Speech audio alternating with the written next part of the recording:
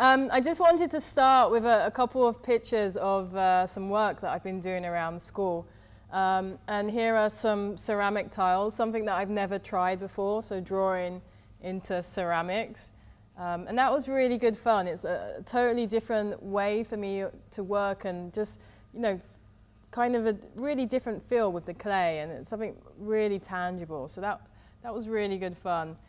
It's not often you're allowed to kind of tag around school or draw on windows. I still actually don't know if I'm allowed, so you know, I just thought I'll do it and ask questions later. But this is in the Frost building, so if you walk between the building now, you know, keep an eye out for this piece on the glass. There's also a couple of other pieces there in cases. So you might have, you know, if you've been around this week and you've walked through the Frost building, you might have noticed the installation there, and so it's been good fun being invited here and, you know, having the chance to kind of build in a space and draw a lot. So let's go right up here.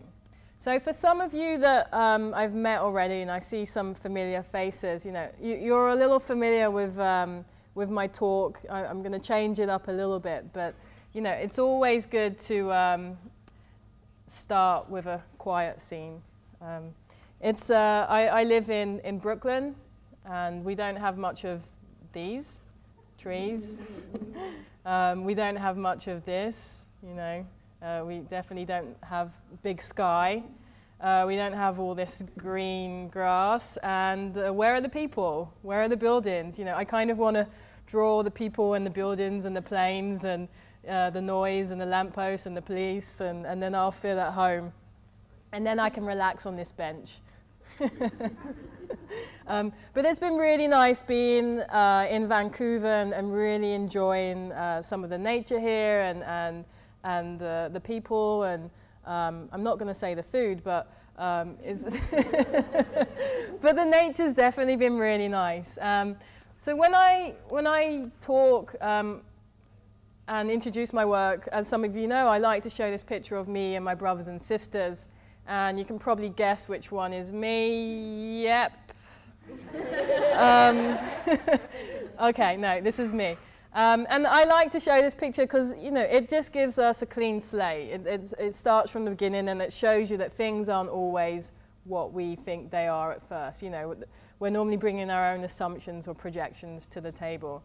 This is all my brothers and sisters, and I'm not adopted or anything, just have a different dad, and which allowed me to have a cooler hair than my brothers and sisters. And it's funny now, I have 6 nieces and nephews now, so there's this blonde, blue-eyed tribe. So when I go to London and I hang out with them all, and it looks like I've kidnapped them, and you know, it's like, who's this crazy woman with brown hair? And yeah, so that's fun, and I really like kind of being different in that way to my family. You know, I live abroad, I'm an artist, I'm traveling, I'm doing something that no one else in my family does. So now when I go and see my nieces and nephews, I'm like, hello, like, you can come to New York and visit me, you can do art too, you can be different if you want to. And I feel like growing up and looking a little bit different allowed me now to kind of be who I am and do the work that I do. And I found this picture. I was looking for pictures of Thamesmead. And let's write that in there. Does anyone know Thamesmead? Some of you do now. But Thamesmead, it's in southeast London. And it's, you know, it was one of those kind of utopia housing projects that they built in the late 1960s. You know, it's kind of meant to be futuristic. There's all these bridges, and nothing's on the ground floor. It's all one level up for safety and to protect against flooding. And you can walk miles from here, to the school here, to the hospital here, and, you know, keep going. And it was a really interesting place growing up. You know, it wasn't one of these places, it started off with really good intentions, but it ended up being what you call like a sink place. So all the councils from different parts of the UK that had problem families would kind of dump them there. And then over the years, from the late 60s to when I was, you know, growing up, there was definitely a mixture of crazy families and tribes and people living there. So that was also an interesting place to grow up, and very, very fun. You know, as a kid, you can climb up here and hide up in the flats, and you can knock down ginger, but you go in the elevator at the top, and then you bang down all the way to the bottom, and then you get chased out and have to run. And I was talking to a guy here who said, oh, I used to do that, but we did it in the mountains where I lived over there. So, you know, it's kind of, you play the same games as a kid, but in different environments. Some of you might know Misfits. So, yep. So Misfits was filmed in Thamesmead. For those that don't know Misfits, this was also filmed in Thamesmead, a lot of it, Clockwork Orange. So it was definitely an interesting place to grow up, and kind of led me to St. Martin's. For those that aren't familiar with St. Martin's, it's a very famous art school in London, in central London. Alexander McQueen, Jimmy Choo, Vivienne Westwood, you know, a lot of the bigger design advertising founders came out of there. So it has a big reputation. So somehow from, you know, a kid, I managed to take myself to this school, and I think I got there because someone told me not to apply to a previous school, so I did and I got in. And then at that school they told me not to apply at this school because you won't get in. So of course I applied and I got in. So, you know, if people tell you that you can't do it, then just keep doing it. This is kind of some of the work that I was doing at St. Martin's, a lot more street, a lot more kind of going out at 4 a.m., drawing on the walls of London. I guess I was around 19, 20, 21. Probably not the happiest 19, 20, 21-year-old that you've met. I don't know if you do meet any happy 19, 20, 21-year-olds. Maybe there are some in here. But I wasn't very happy, and this was the kind of characters that I would write up on the walls. And it's funny, actually, I was in London last year, and I found one from, you know, almost 10 years ago, hiding behind one of these boards. But that was my character then. And then I was at St. Martin's from about 2000 to 2003. And then around that time, I graduated St. Martin's. And what the hell do you do when you finish art school? You're like, okay, now I have an art degree. I'm gonna, I don't know. So I decided to move to Japan. I had a lot of Japanese friends, so I moved to Japan.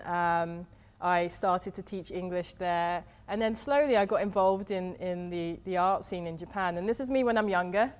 This is me when I'm 23, 24. I got a little chubby in Japan. I got some chubby cheeks there from all the good food. But living in Japan at that age and at that time, I couldn't really do the work that I was doing, you know, in London and going out and drawing on the walls and trains. And I also didn't feel like I had the right to, you know. London, that was my city. You know, I was angry in London, and London was my city, so I could write on London and tag it if I wanted to. But I didn't feel like I had that, the right to do that in Japan. So the work that I did changed. And I started to draw in these kind of fold-out accordion books. And here's a page of those. They're about 7 feet long. I have a picture up here. And, you know, some of you have been lucky enough in Sensoni's class. We took one of these books, and we got to mess with it.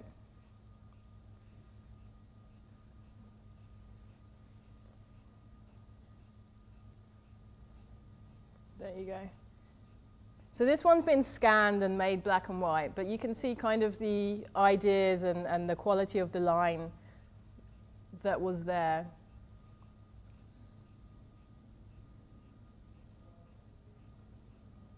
And for me, these were almost diaristic, you know, people that I was meeting, things that I would see. I would try to draw things realistically. For example, I'm going to draw this temple, and I drew the stairs, and then I thought, actually the top of the temple is too difficult for me, I'll just draw a little house.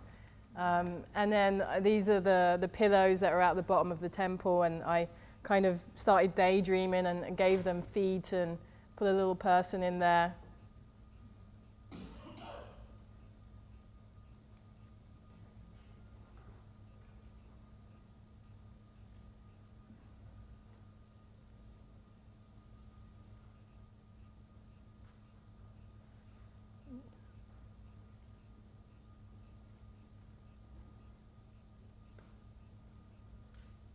And they kind of go on and on and on and on.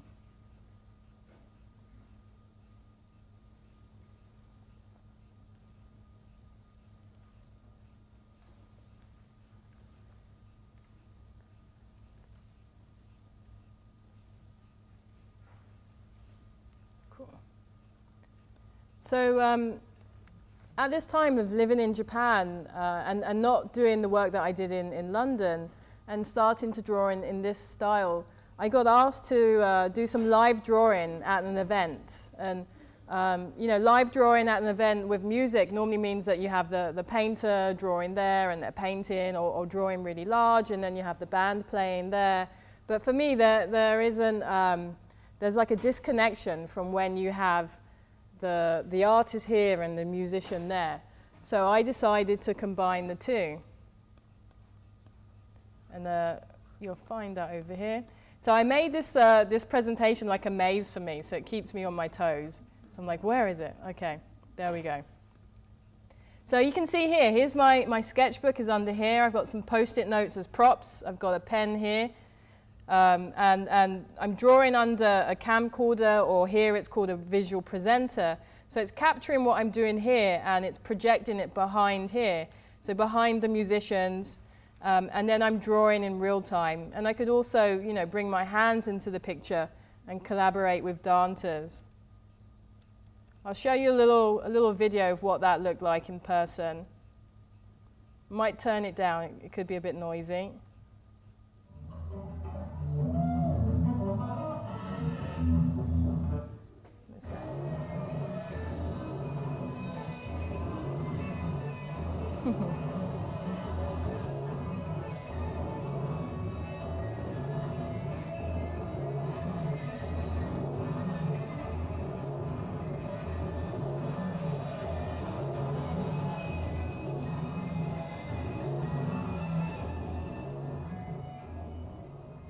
Not the kind of music you listen to on a Sunday afternoon. Let's just fast forward there so you get an idea of how it develops.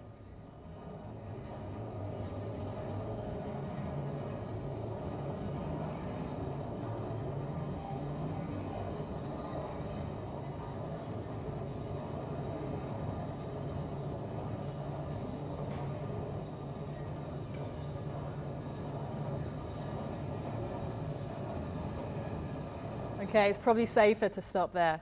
But so I started to do, you know, at first I said, well, I'd rather draw in this style, you know, keeping the same size and style that I'm drawing in and under a camcorder.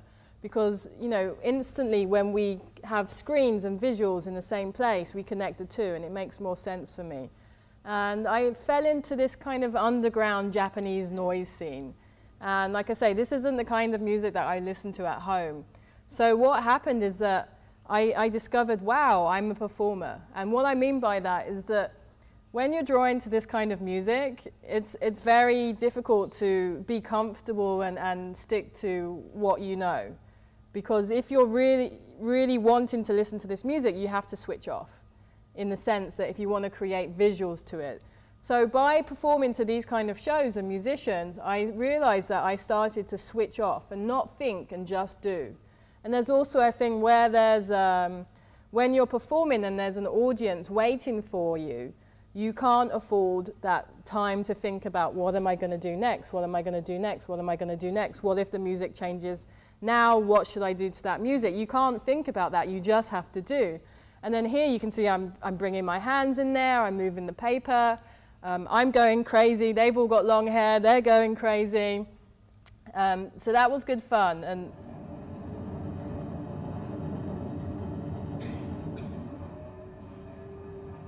only in Japan. So that was good fun, and I started to do a lot of shows like that, a lot of shows to Japanese underground and noise music. And eventually, over the years, it developed into doing it to digital, like techno music in clubs, to DJs. And here's a show where I use, you know, 1 projector, 2 projector, 3 projector, 4 projectors here. And, you know, when the DJ's playing, I would zoom in, zoom out, move it around, go crazy. If the crowd were going, yeah, you know, I could write, yeah, something like that. You know, I can't spell, but I can draw. So that would be fun. And so I performed like that for a long time. And sometimes I would experiment, you know, here's one tablet, here's two computers, here's another tablet. And here I decided, okay, I'll use my left hand and my right hand. And as you can see, it doesn't really work because this is my left hand and nothing really happened there. So sometimes it didn't work. I would collaborate with dancers and other kind of musicians instead of DJing. So here's a Japanese dance and drum band called Muhei. And they were pretty fun. I've got a little clip up here to show you.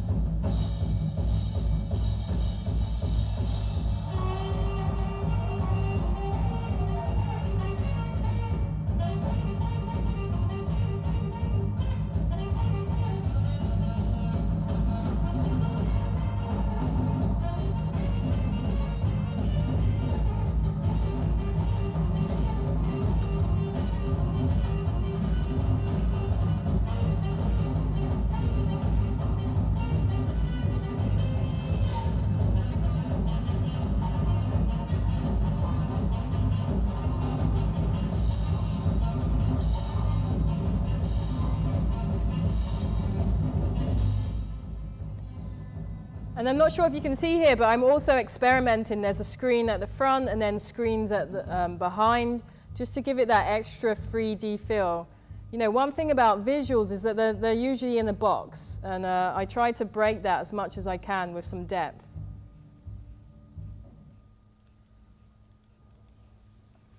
So that was good fun, and you can see here that I discovered, hey, you know, the person's in the picture, I can draw around them and I can draw on them.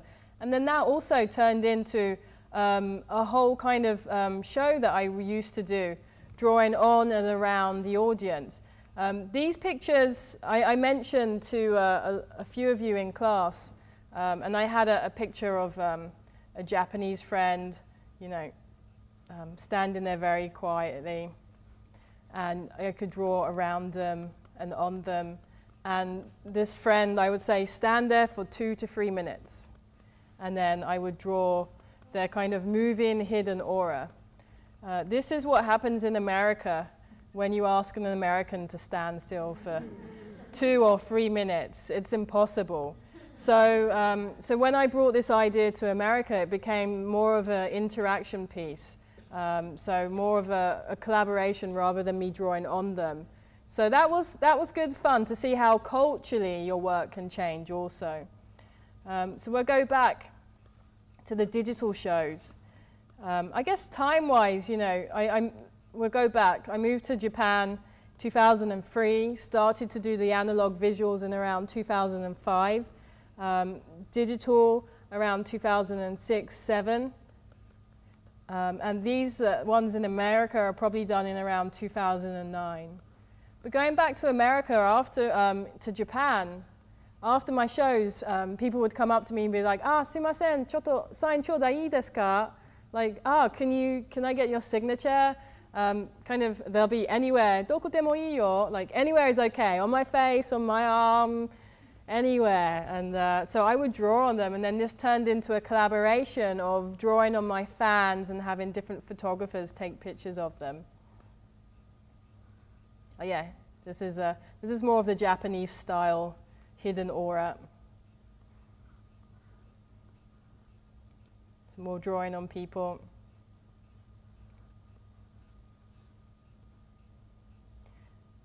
Right behind here is one of the first body drawings I did on a person, and this was all done with permanent marker, and it was on her for about 4 days, and so that was interesting. And I don't know if any of you know Jordan, but I also draw on his face with permanent marker. And I've been photographing him as it rubs off slowly each day. So that's been interesting. So that was fun. And then around in 2008, towards the end of 2008, I thought, okay, I've had a really good career in Japan. I have residencies now in club. I've developed this whole way of doing visuals using a drawing tablet. I'm doing J-pop videos. I've released a DVD. A lot of people recognize my style. Hey, why don't I quit and leave it and move somewhere else? It kind of felt like it was too comfortable. When things are too comfortable, you flatline a little bit creatively. So that's what was happening to me. So I went to New York for a holiday. And like anyone that goes to New York for a holiday, you get there and you're like, oh my God, I love it, I'm going to move here. Then you move there and then you say, oh crap, what did I just do? Why isn't it like it was when I came on holiday? It's a totally different ball game. So I moved to New York from Japan. I spent the last of my money on an immigration lawyer and the flight and everything, and kind of turned up to New York like that cliche, no money, sleeping on my friend's couch, sleeping on another friend's couch, trying to figure out how I do what I was doing in Japan in New York. I thought I would just turn up and I would just be a big superstar and do what I was doing in Japan in New York. But then I realized, hey, everyone's an artist in New York. No one really cares who you are unless they know who you are. And the whole kind of career that I just built up in Japan around digital visuals in clubs to music and DJs and dancers and musicians doesn't exist in New York yet.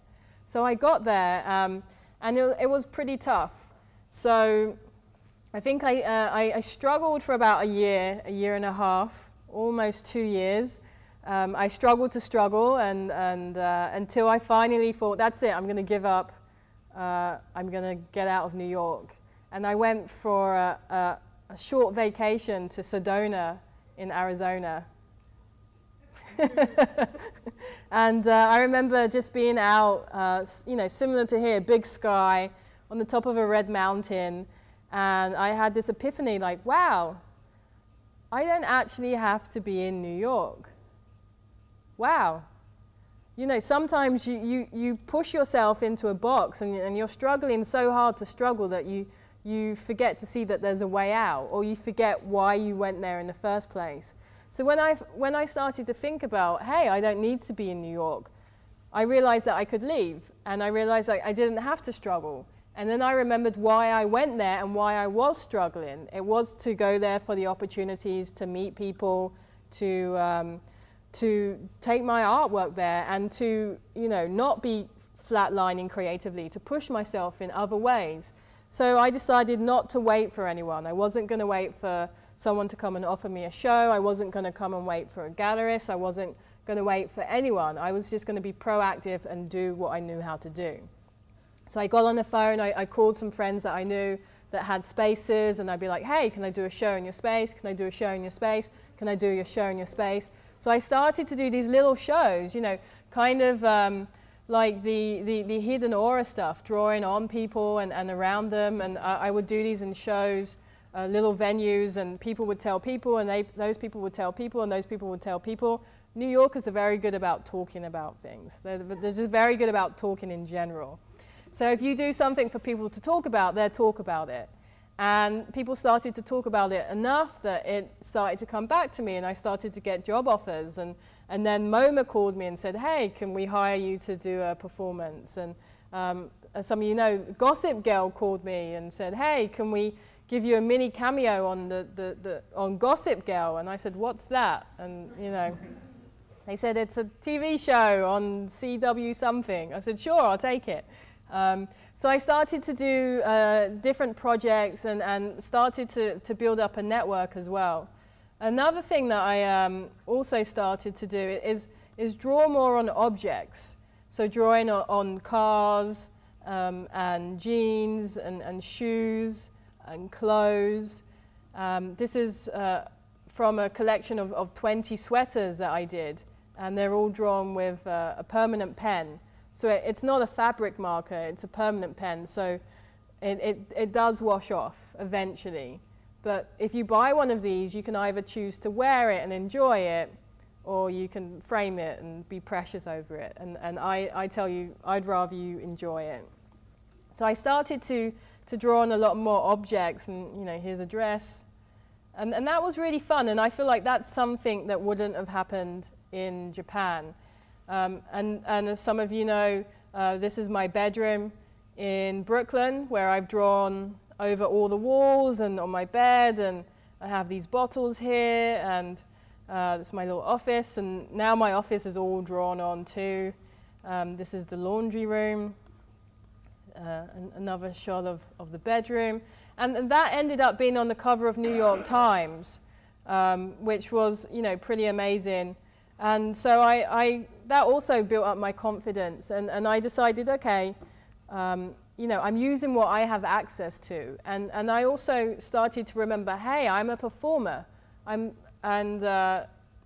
because I started to draw on a lot more objects, I started to also draw on a lot more walls and tangible things in public. So here's a big wall drawing that I did. I probably did it in a, you know, I think 3 hours total time, and that was good fun. And this one, you'll see from a later photograph online, but I would meet people and I'd ask them who they were, and I would write their names in here.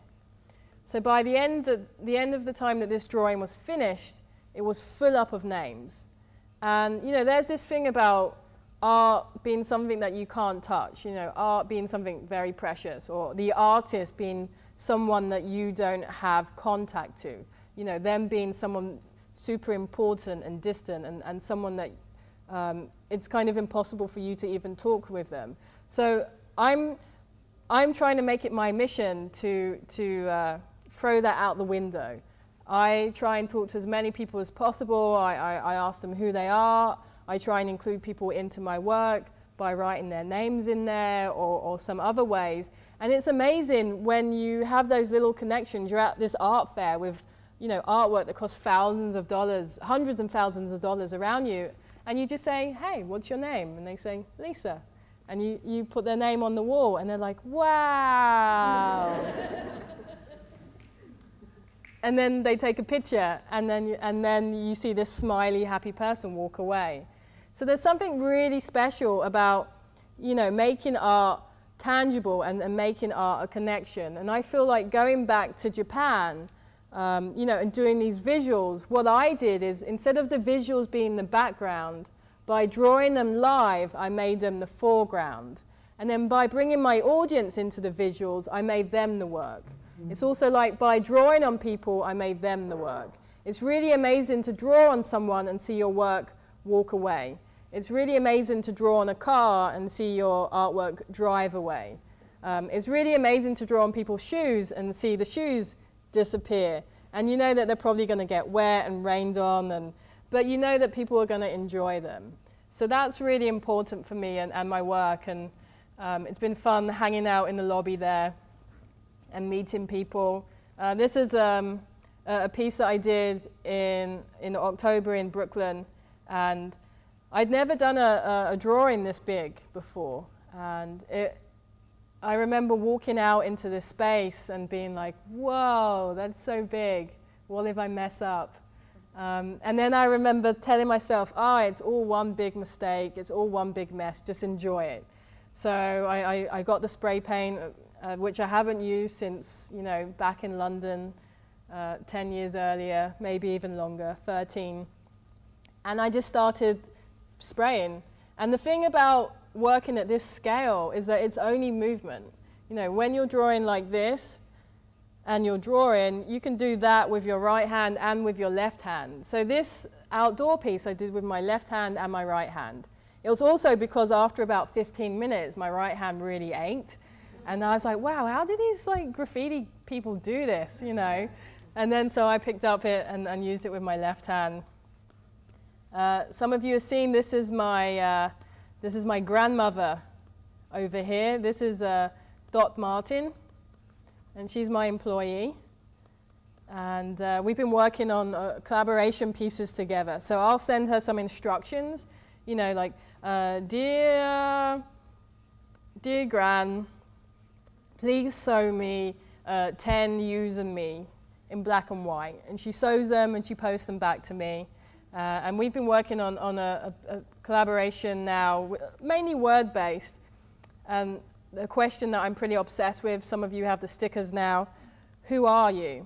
So I asked her, you know, please sew me, who are you? She sews me that, she posts it back to me, and I also get who you are. I was like, that's strange. I didn't ask for who you are, but okay.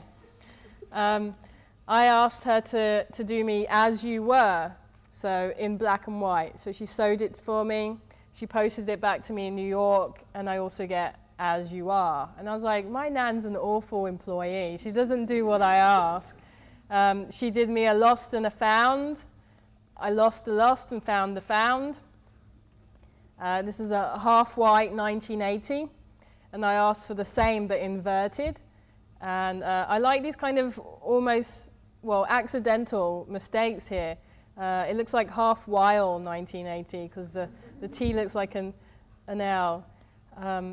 This is more of a recent one. I asked for wonder what in any color, any size. And she sewed me wonder what, but I think she was wondering why, because I also got wonder why in the post. So that's been really fun and has enabled me to get a little bit closer to my family. And you know, my sisters will email me or Facebook me and be like, you know, grandmother's finished it. She wants to know if you want her to post it or whatever. And I email them back and say, don't post it. The USPS is awful. I'll come to London and pick it up, which is true. Don't use the USPS. Flights are better. This is an installation I did in Hong Kong in October, where I drew live in these installations that I designed there. And we had this in a huge shopping mall where there's a train station, a bus station, a hotel, a supermarket, all the shops you can imagine. And then that was really fun. And then we did like a fashion show, and you know, had all the models walk around the big handbag design there. A couple of other projects that I've been working on, you know, is shoes. I love drawing on shoes. Like I say, I like drawing on things that walk away with you, and I've started to collaborate with some brands. So here's a piece. I did a video piece for Nike ID. They played that in the store for 8 weeks. And then from the video piece, we did a book cover, and then this shoe, which came with a USB stick. So you could watch the video piece, have the book, and then have the shoes. So it wasn't, you know, just like a shoe thing. It still had some personality in there. This is a random picture, but this is me in Carson's class, messing with ink for the first time. So it's kind of nice, you know, coming from these very kind of commercial projects and then just being in the classroom, back at school, getting messy. Another thing that I've been working on recently is different ways of doing drawing. And I'm going to show you some experiments that I've been working on with a friend called Zach Lieberman, who programs drawing sketches for me.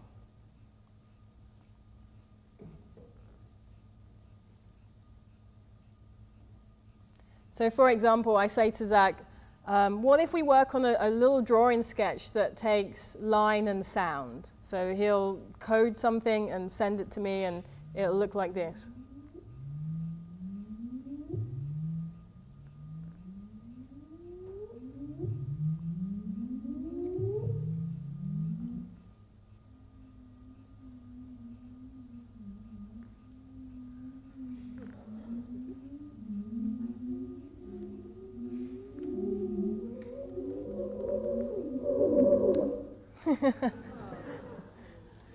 So we've been working on a whole bunch of these little sketches, and you know, some with sound, or I have, you know, I'm obsessed with continuous lines. So we've worked on some which express the continuous line. So for this one, I draw a line and it forever repeats itself. It just, any line that I draw will add itself to the end of the line previously drawn.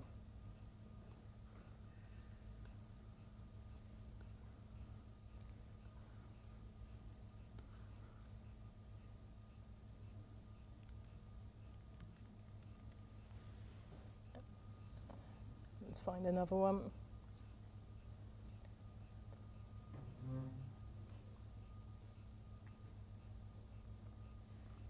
Can I see you random? Okay, there we go. And this one, it takes a line and over time randomizes it.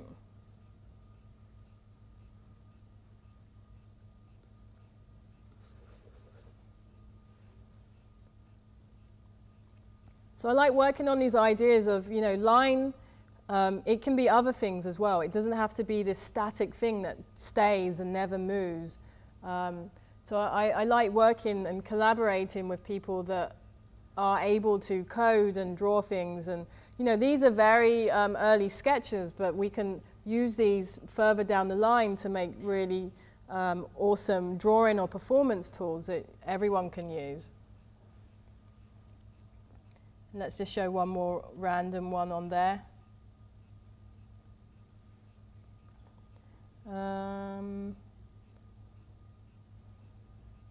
Springs.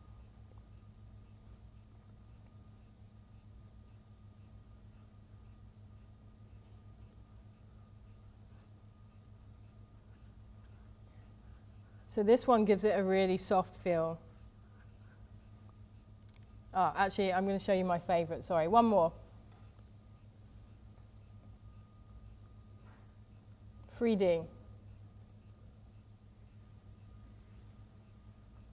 So with 3D, I can draw, and then I can change the axis or the drawing in space. So I can essentially draw in 3D.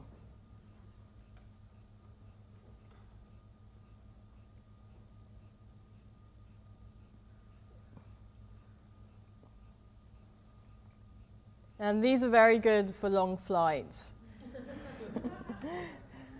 I usually have the people next to me going, "What are you doing?"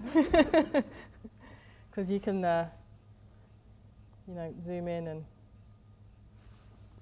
So that's fun, and that's something that I've been working on for a little bit and collaborating, and I teach a class at NYU, and my students are also developing their own drawing software. So it's also fun for me to be able to test their software and perform with my student software. And some of their ideas are really, really amazing. Who are you? Who's got a sticker? Cool. They're pretty much gone, but you know, it's a question that I've been asking myself a lot, and some of you might have seen this quote around. But here's a quote from that bad magazine called Cosmo. But it just says, on the back of my bedroom door, I have multiples of the words, "Who are you?"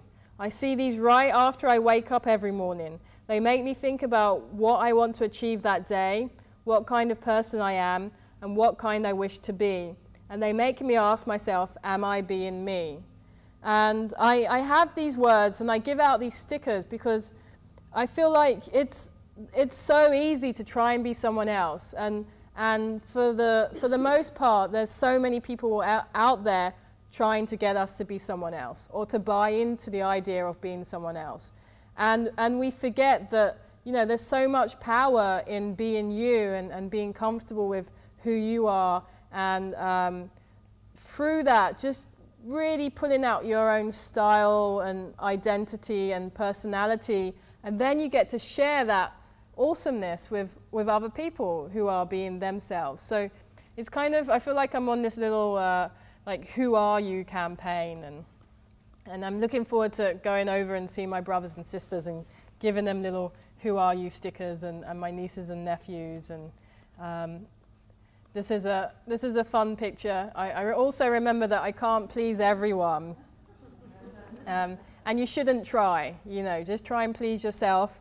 And as a default, other people mostly, you know, 2 out of 3 time, they'll, they'll be happy. Cool. So right now, I just want to see if there's any questions.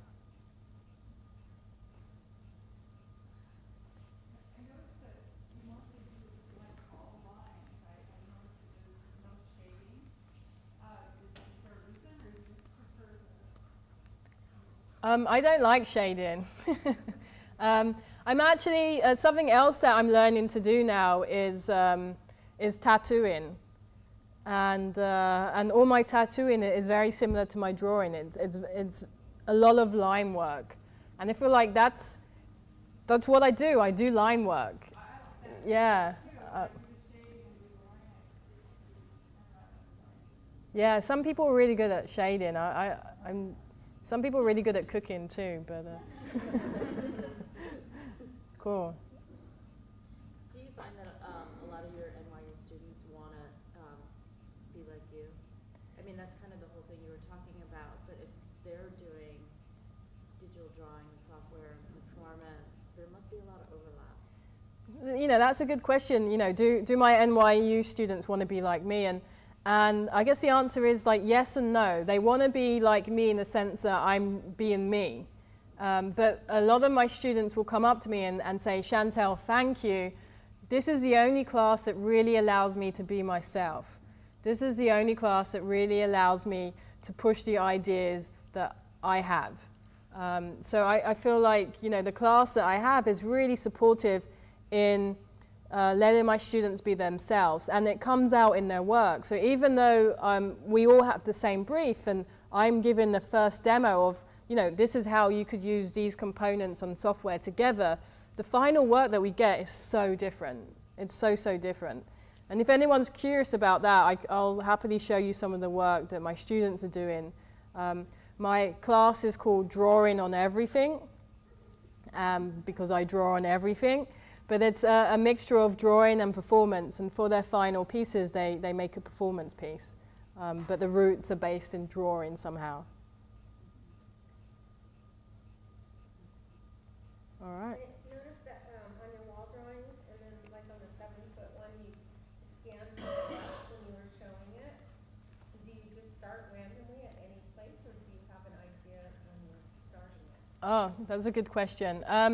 So, you know, with these very large drawings, or with most drawings, it's completely random. You know, I might start here, and then I'll go here, and then I'll go here, and then I'll go back here, and I'll keep jumping around until it almost feels finished. And when it almost feels finished, then I'll pull it out and kind of connect all the final pages together. And I feel like I do this, or I did this at this time, because just having one piece of paper, it doesn't keep my attention long enough. I'm very easily distracted. So when you have the chance to jump around, as you do, like I jump here and I jump there and I jump here, by using this kind of medium, it allowed me to jump everywhere and kept my attention. So I don't think I ever started here and finished there.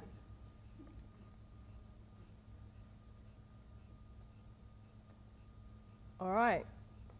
No more questions?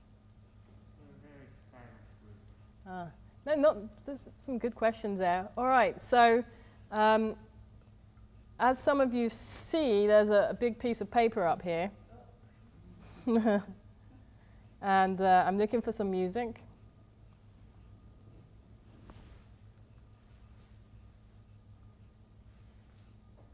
So when I like to draw, I like to have music on. You know, music gives you that little extra spring. And you know, as you saw with some of the earlier visuals that I did with the avant-garde music or the noise music, I really liked how that affects the drawing. You know, a good way of finding out who you are is to draw to music that you really don't like. For some people, that's country and western. Maybe, sorry, I'm in the wrong part. For some people, that's death metal. But you know, when you draw to music that you don't like, you do tend to switch off, and you do tend to focus more on the music itself. I'm not going to draw to music that I don't like right now, though. But I am going to draw to music just because it gives me that little extra spring. So Pandora is always good for that. And let's say, you know, if some of you think that you can't see, can we pull on some lights or something and get a bit closer?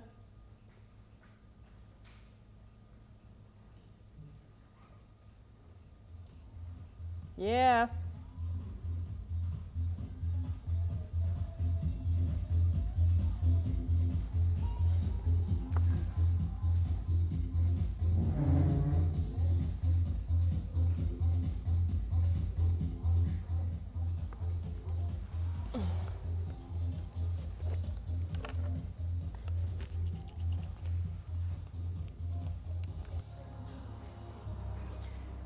Okay, so when I'm going to draw, I have no idea what I'm going to draw until I draw it. So, you know, here we go. I think I might try 2 pens to start off with.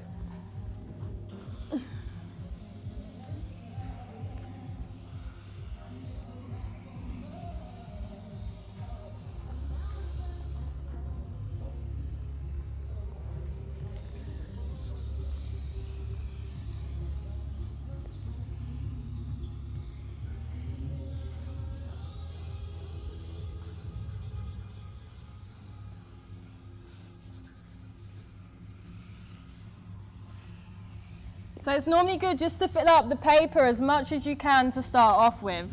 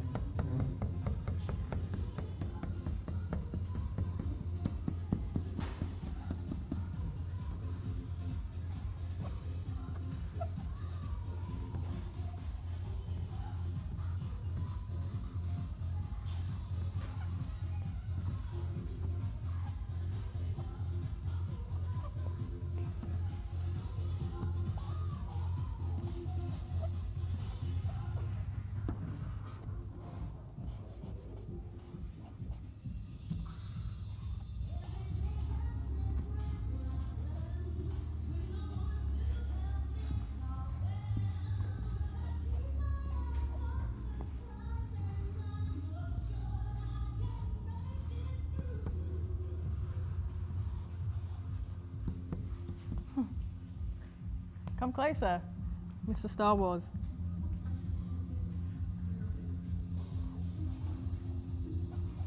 You can do it, Connor. You can do it. Come on.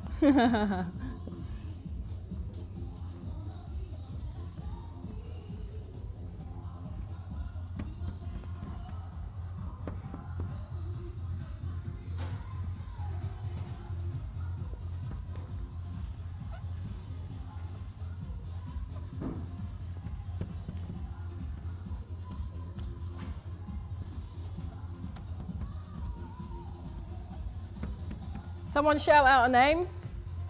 Jeff? Jeff? Jeff.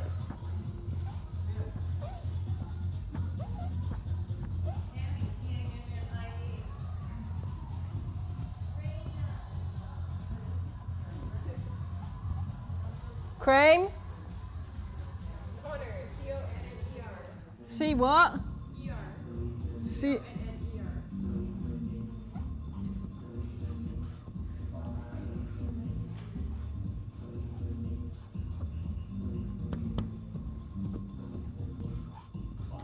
There you go, Lisa up. You gotta do Orlando. I've got you, Orlando. O-R. Yeah, L-A-N-D-O. L-A-N. Yeah. D-O. Liz, L-I-Z. L-I what? L-I-Z. Liz. Z. Z. Oh. Zebra, did you mean? Alex?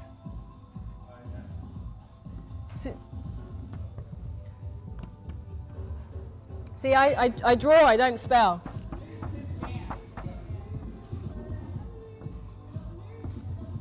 Jam?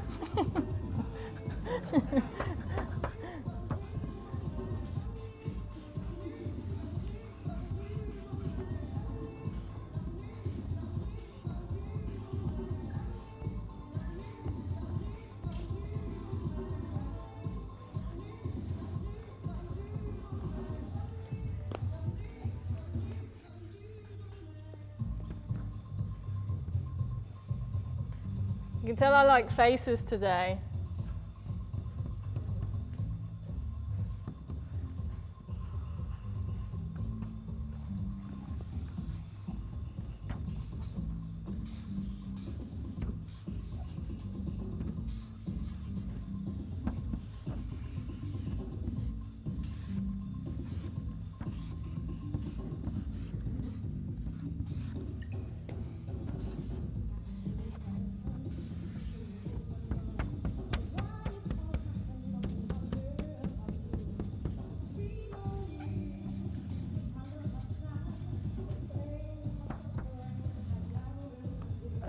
I'm not sure I'm finished yet.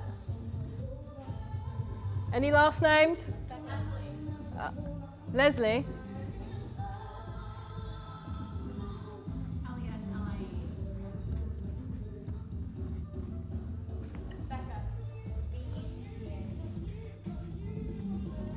B-E?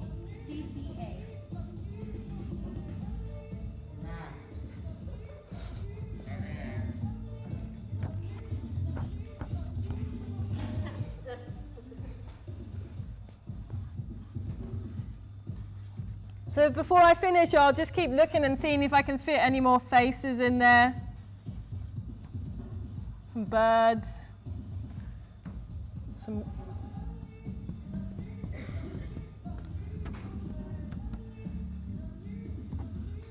There we have Luke in the house.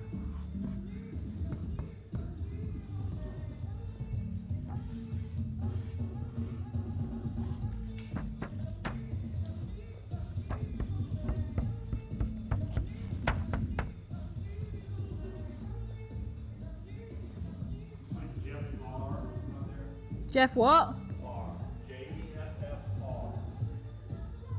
Jeff, you are. All right, I'm finished.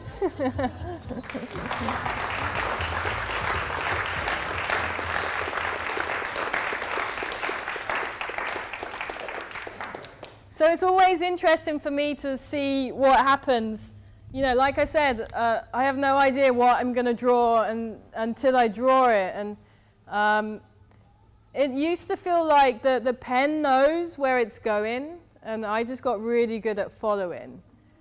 And now the more that I draw, and the more I draw on a bigger scale, and I step back from some of these pieces, I'm like, wow, it looks like it always existed.